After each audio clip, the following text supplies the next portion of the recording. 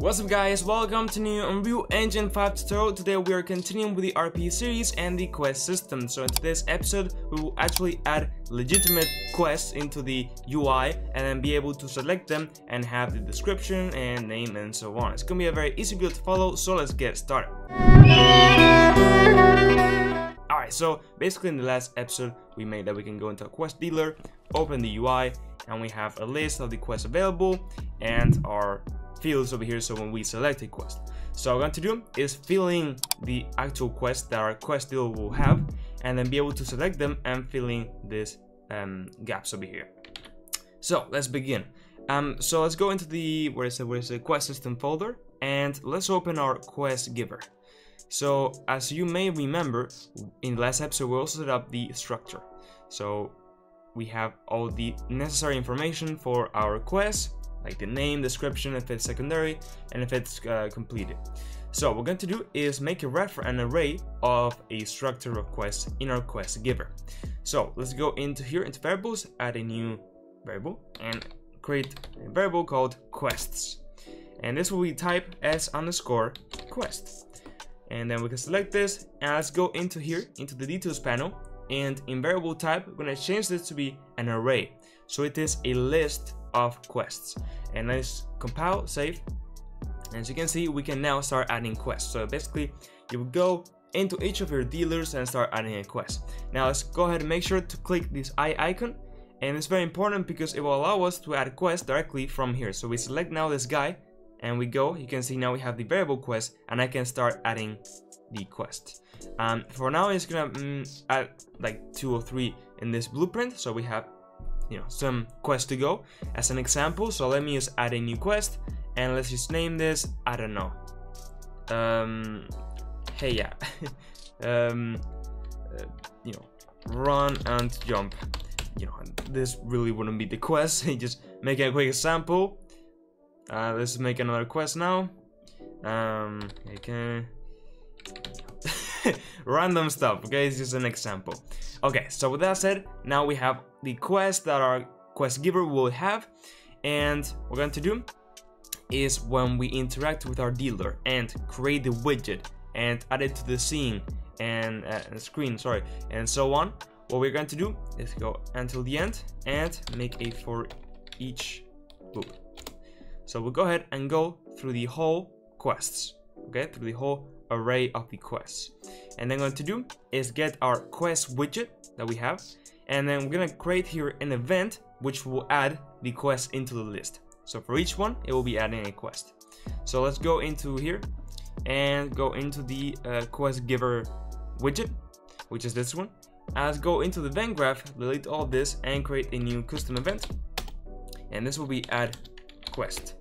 So as an input parameter, it will contain the quest that it will add, which in this case it will again be s_quest. And then on here we can do extend it and break it. So now as you can see, we have all of the information. This is very similar on what we did with the equipment system, okay? But now instead of the items and so on, this for the quests. So on here we can now go ahead and create a new widget. In this case, it will be the slide. So it will be the quest slide. So now we are creating a slide on here, so we'll add it into this list.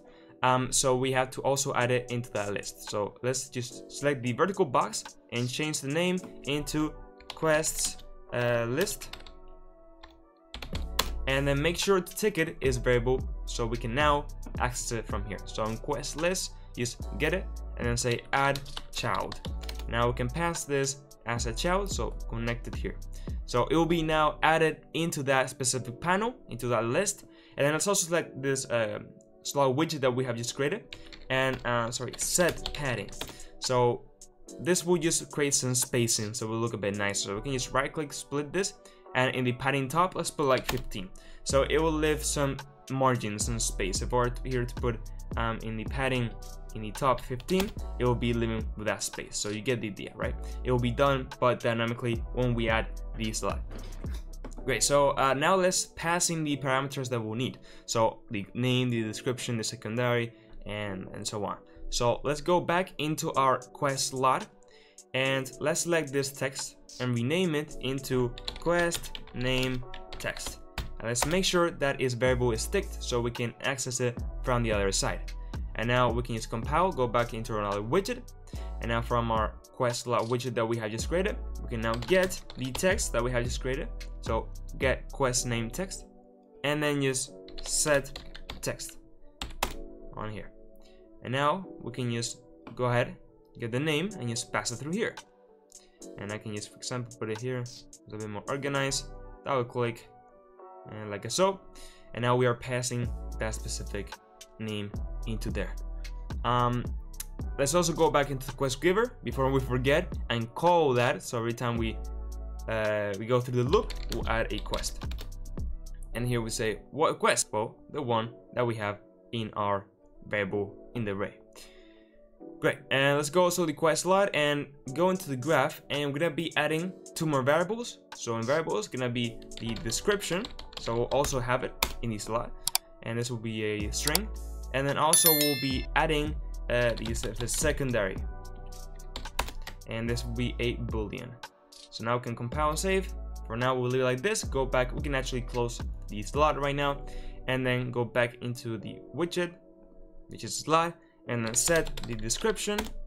And in this case the description will be this one. So just plug it here. We can also reroute it, so double click to make it a bit nicer.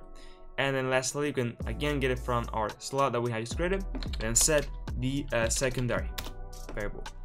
So now the slot will also have all the information of our quest. So later on, we can use access it from our slot directly, and it will just be perfect. So as you can see, now this will work.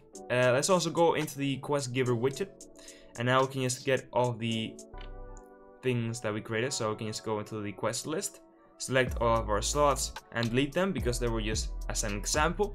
And now if I press play, I go into the quest giver, press E.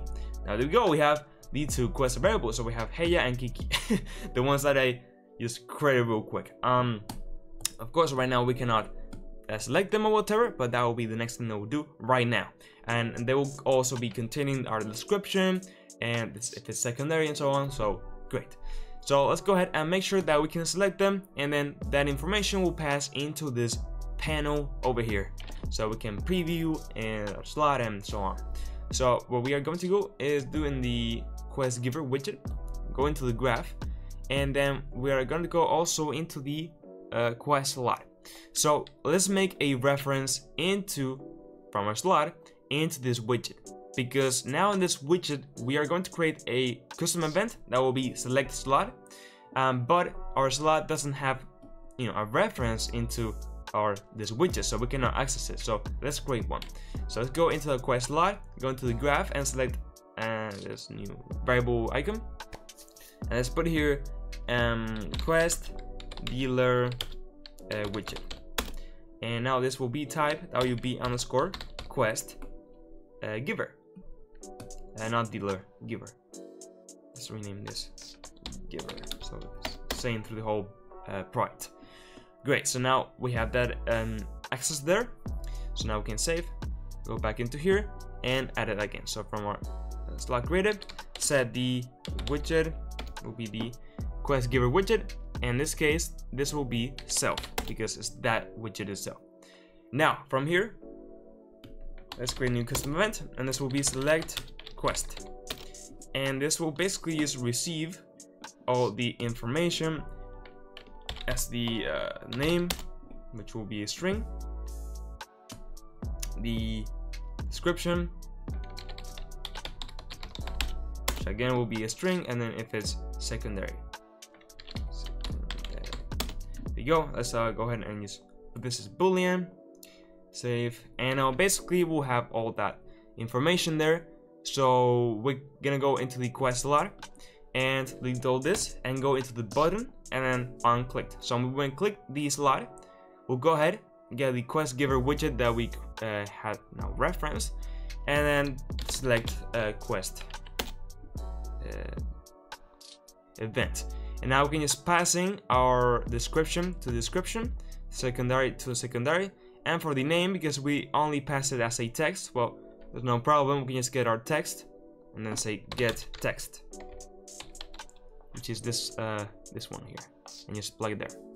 It will convert them, and there we go. Great, so now basically our select quest will be receiving all the parameters of the specific slot that we have selected.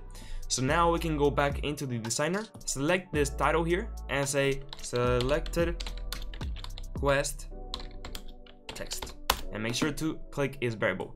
Let's do the same with description, selected quest description, and this will be is variable. So now in the graph, I can just go get the selected quest text, get it, and then set the text, and this will basically be the one that we have just received. And then we can do the same with the selected quest description, and then call the set text, which is this bottom one, and then just, if I manage to plug it in, there we go, put in the description. And now for now, secondary, we'll leave it like that. We'll probably do it in the next episode.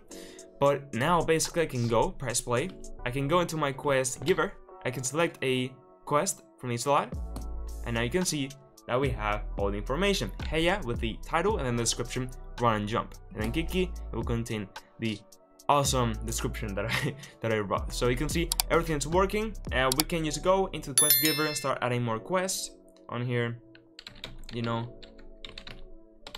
whatever, and it will also go ahead and appear here, as you can see. So everything will basically work, and of course you can also add them directly from the one in the level as we made it public. So for example, you want to have different quest givers in the scene, and this guy will give you a specific quest, and another guy over here will give you another quest. So you can just then select the other guy from here, and then with the variables there, you can just add the quest that you would like, and everything will go ahead and start to work. So that's it, guys. If you found the tutorial helpful, I would really appreciate if you could like the video and subscribe to the channel. The private files will be available on my Patreon and YouTube members, so check it out. Join my Discord server, follow me on my socials, and now, yes, with all that said, bye bye.